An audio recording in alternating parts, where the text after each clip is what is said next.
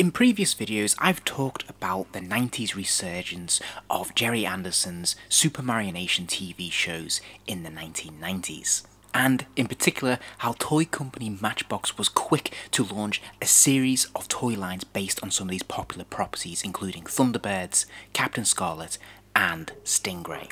A few weeks ago, I looked at the 3-inch action figure scale line for Thunderbirds, and I looked at the in-scale Thunderbird 2.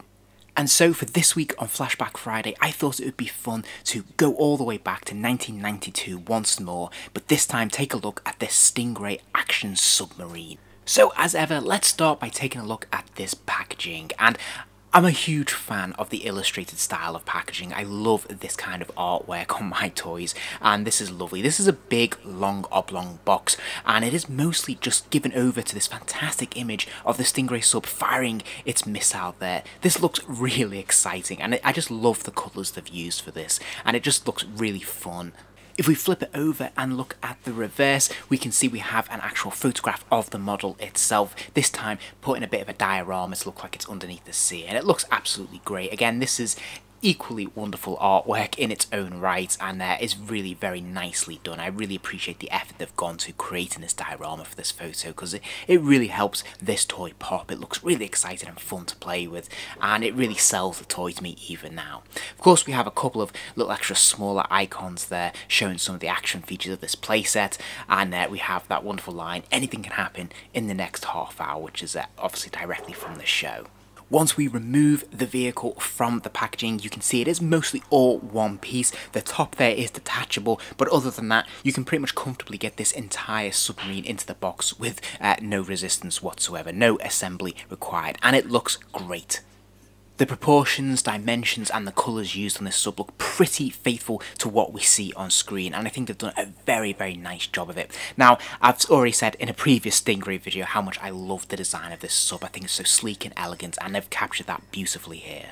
The design is very simple, but there are some fun little details. I really like how we've got the Stingray written on the side panel here. I love the contrast between the yellow and the lighter blue and the silver as well. It's very nicely done. We can see the number 3 on the fin there sticking out, and again those silver lines are nicely applied. And we have that bubble where we can see a little bit of the engine works at the rear of the vehicle, which is fantastic.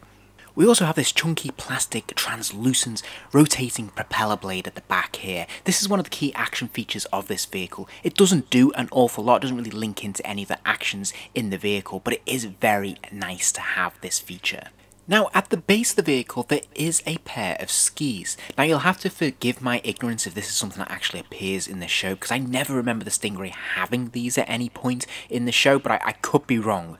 I think it's on the toy simply to balance it and allow it to move and look like it's gliding across the surface of any particular hard surface you may have. Sadly, they're not retractable or removable, so they do compromise the look of this vehicle from certain angles. That said, if you're looking top down, usually you can't see them at all, and it does elevate it off the surface, which is kind of cool. It gives it that floating effect. Now, at the top of the vehicle, there is this periscope. It is a single molded plastic blue piece. There's no real detailing or paint apps on it, which is a shame because it would have been quite nice to have something here. But nevertheless, it does rotate and it does lift up and down, which is very cool.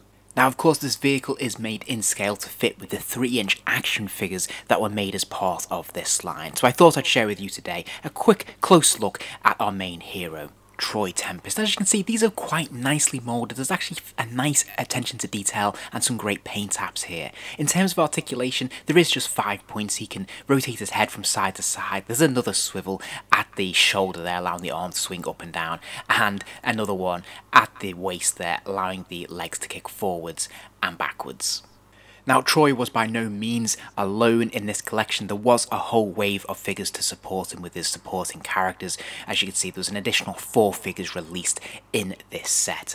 You'll notice it's not quite as broad a range as a Thunderbirds collection. I think Stingray was definitely seen as the little brother of the Gerry Anderson shows when Matchbox came to making these toys. But nevertheless, this is a pretty cool lineup, and as I said, I have a great fondness and affection for these figures.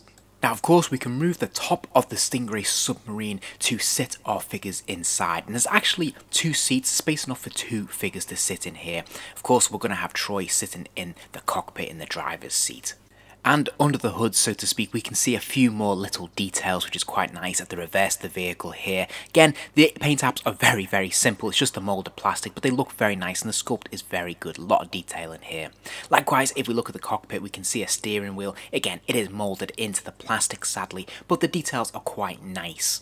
And one of the things I really like about this vehicle is that when we put the roof back on, it fits in perfectly and snugly there. It looks pretty seamless, but we can see the figure inside through that transparent plastic screen.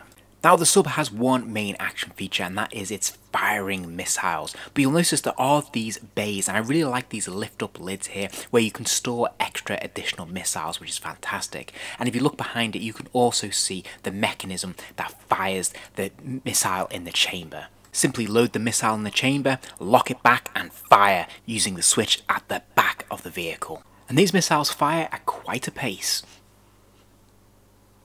And so there you have it. Unfortunately, it doesn't have much in the way of action features. It didn't have any of the electronic sounds that we saw on Thunderbird 2, which is a real shame. And I think there could have been opportunities to have this light up, which would have been really, really nice in certain places. But nevertheless, what we do have is a really nice screen accurate, faithfully recreated Stingray Submarine. I think it looks fantastic. It's fantastic that we can have our figures sit inside it, and of course it does have those firing missiles, which I think is really, really fun. So this is a really nice addition, and for me it fits very comfortably on display alongside my Thunderbird 2. If you enjoyed this video, please do give it a like and remember to subscribe, as there'll be plenty more videos soon.